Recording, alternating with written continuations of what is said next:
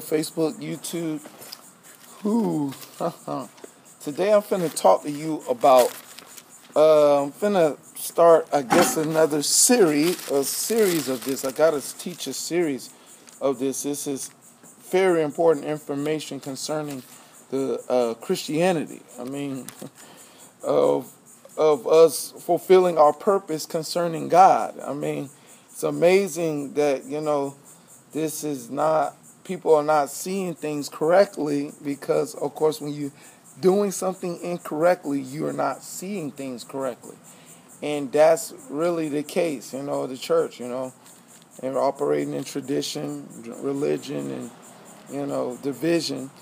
You can't see things correctly. But what's, really the true divine purpose of God, I'm kind of trying to show. Now, I'm finna talk to you about, in Ephesians 3, is a very important understanding that, we have to understand as Christians, not as religious people, but as Christians, if we want to understand our, divine destination, that, wow, it's a powerful divine destination that we did not see accordingly to how we're supposed to see it.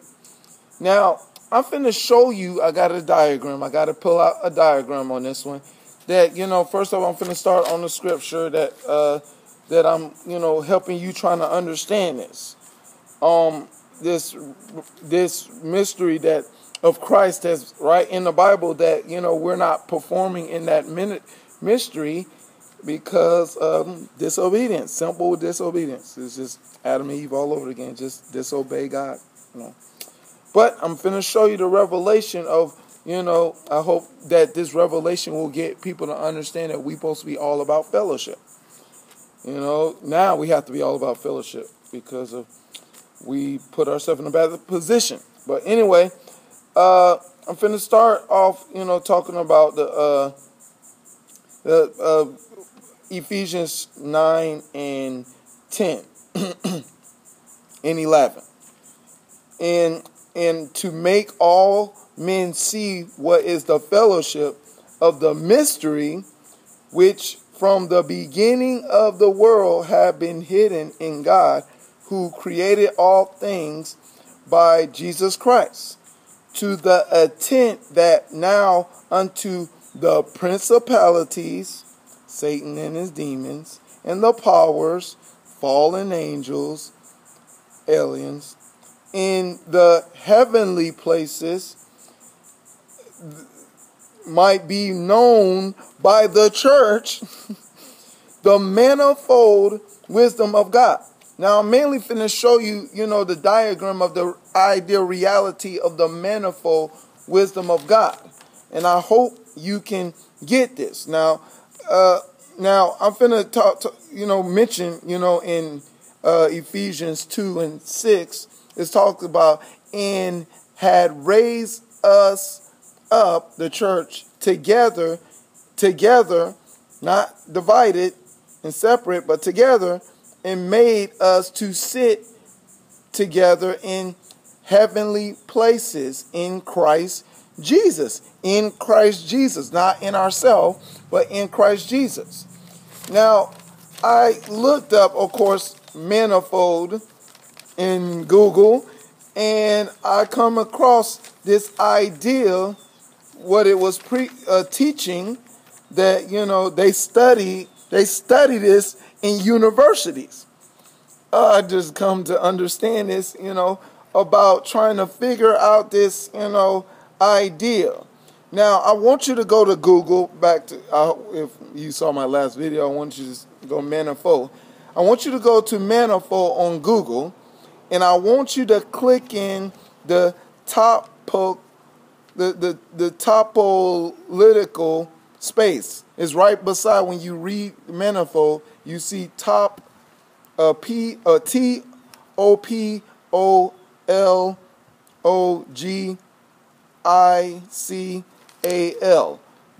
I don't know how I'm saying it right, but I'm saying it topological space.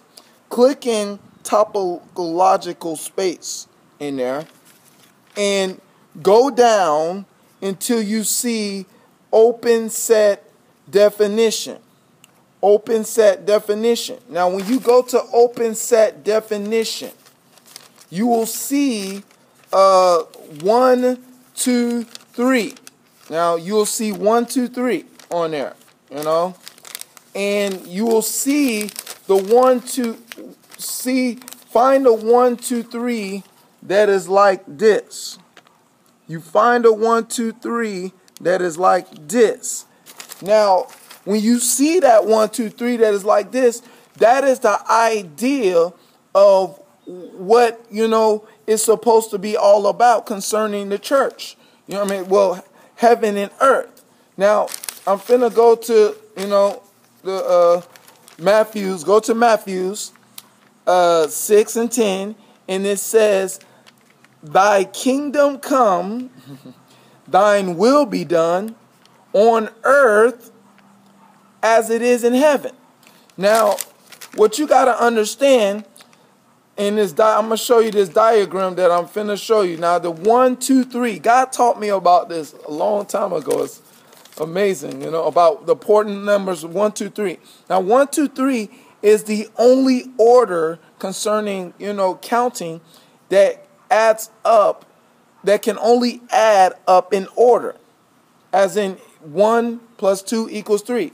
No, you can't add up 4, 5 to 6 or 7 to 8 to 9. You can't add those together in order. But 1, 2, 3 is the only, set, in the number, counting thing that you can add in order. Add 1 plus 2 equals 3. You can add in order. Order. You see that? Order. And the thing is, you have to understand that. And what you got to understand that the 1, 2, 3 is an important idea of God showed me formula that you got to understand, that I see the colleges and universities are trying to figure this out, when I was looking in Google, that, you have to add these up and understand what goes there. Now, God taught me about knowledge, wisdom, and understanding, and how to truly elevate wisdom, elevate to the divine wisdom of God. Now, the thing is, people don't understand that, that there's, but in First Corinthians, it talks about the wisdom of men, and it talks about the foolishness of God. And of course, the second chapter talks about the wisdom of men. It gets on, the wisdom of God. It teaches the wisdom of God. And the wisdom of God is about spirit. You know what I'm saying? Y'all know. You just look at that. It's about spiritual wisdom, not about, man's wisdom. There's man's wisdom and there's spiritual wisdom. See, now I'm finna show you in this graph, I'm finna show you that, I hope you look at, First Corinthians and 1 and 2, that it talks about the idea of this idea, But the whole agenda, you're going to find out that the church, Jesus Christ came to die on the cross, that we will connect heaven back to earth. That's what it means to say, thy kingdom come, thy will be done. Thine, that means God and Jesus' kingdom shall come if we let the will of God be done on earth, which is, the first one is earth. The first one is earth. I'm going to show you, the first one is earth, and and as it is in heaven is the third one. The third is the heaven. And what you see, but what's this 2 right here? This 2 right here is important to understand. It's important to understand. And what it is talk about the divine. There's 2 understandings that, unfortunately, Satan, in his manipulating schemes. And, there's 2 understandings in this world. There's a natural understanding and there's a divine understanding. I did a teaching on that on Mac Johnson, The Reality. I hope you go type in, and find that out. There's divine understanding. There's natural understanding. Now, there's knowledge. Now, the number one is talking about knowledge, of this world. Now, here it is, a graph that I'm trying to describe to you that's called knowledge of this world, the earthly places. Now we're made to set together in heavenly places, but this is the earthly places. Now, in this earthly places, and in this earthly places, this is where Satan want to keep us at. He wants to keep us in the earthly places, that we start fellowshipping about the things of this world. It says, that's why Paul says, in 2 Corinthians 4:4, the God of this world, he's the God of the world. He wants us caught up in the things of this world, to speak about the things of this world. And he wants us to circle, think about the things of this world, system and how it's operating. He wants to keep us in natural understanding the natural things of this world. You know what I'm saying? And guess what? The church, unfortunately, is a system that is trying to use, the knowledge of God and try to put it and teach people in a natural perspective that has to do with only the earth. It has the earth involved in it. For instance, I tell people about, Jesus said, you can't only serve two masters, either God or mammon. And mammon means wealth. And wealth is concerning money. And the thing is, what we need to understand, we're not supposed to be serving mammon or money, because money, first of all, is of the earth. It's an earthly item. You know what I'm saying? It's supposed to be about God, taking care of us. That's what the whole thing about Matthew 6 was, really trying to explain to us, that God, he took care of the birds, he clothed the grass. Can he take care of us? And it says, seek ye first the kingdom of God and his righteousness, and all these things will be added to you. You know what I'm saying? It didn't say that you're supposed to go get them. He said, if you do this, I'll bring addition to you. He will bring provision. Jehovah Jireh will be the provider, just like he did to the children of Israel in the wilderness. Now, the thing is, but they want to teach you that, money needs to be involved in your life. Money supposed to play a role in your life. And the things of this world, you need the blessings of the earth.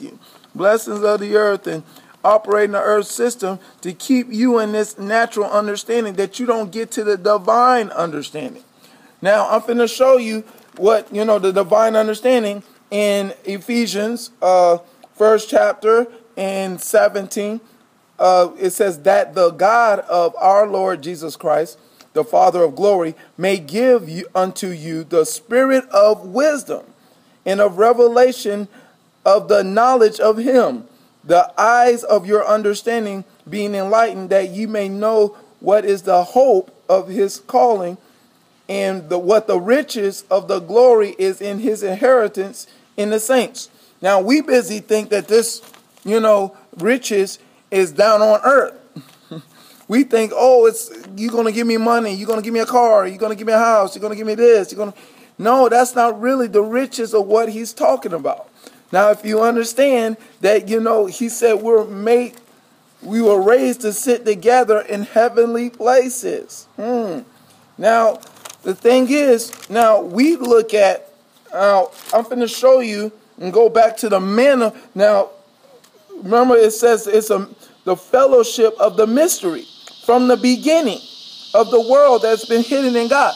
Now, in the beginning, what God created heaven and earth, right? He created heaven and earth. Now, if you go to the 14th verse, on the 15th, it says, for this cause I bow my knees unto the Father of our Lord Jesus Christ, of whom the, whole family in heaven and earth is named. Heaven and earth is named. The idea, that's what's saying, that heaven and earth. If we fulfill this prophecy here, I'm going to show you, if we do this, heaven and earth will be connected. And that's what this is saying concerning the manifold wisdom here, that heaven and earth will be corrected, but we need to lean to our understanding to fulfill his purpose. Now, you're supposed to go to Matthew's, 13 and 15. Now, Matthew 13 and 15 talks about the understanding of God. I run out of time. I got to do it too.